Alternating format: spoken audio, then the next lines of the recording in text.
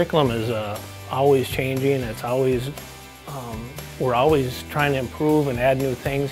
We're now located here in the National Energy Center of Excellence. The facility here is world-class. I mean, we have some of the finest equipment around. When the students come here, they get a real-world experience. Without having the degree I do have from Bismarck State College, I wouldn't be where I'm at today.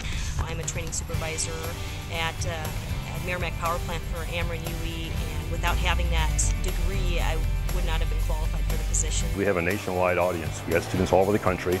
And how do we get them the best we can online? And through innovative ideas like web labs, online laboratories, we can reach students in their backyard, right in Florida, Texas, you name it, right here from Bismarck, North Dakota. The online program is just as strong as the on-campus program, just through the efforts that they've made to continuously develop that program. So I would think that anywhere in the country, if you're looking at this, or anywhere in the world, it's a strong program and you're going to get a good quality education that's going to lead you down a good career path.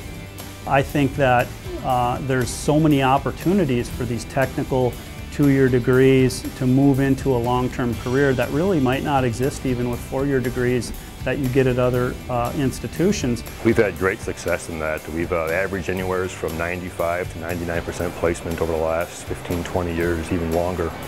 It's always been pretty much if you get through the program and you want a job, there'll be a job out there. Students go out and get jobs in the industry, and then they'll call or they'll email or bump into them out and about in the streets or restaurants or whatever. And here, this is one of my instructors. This is one of the guys that helped make it happen and got me where I am today. And those type of things are really good to hear.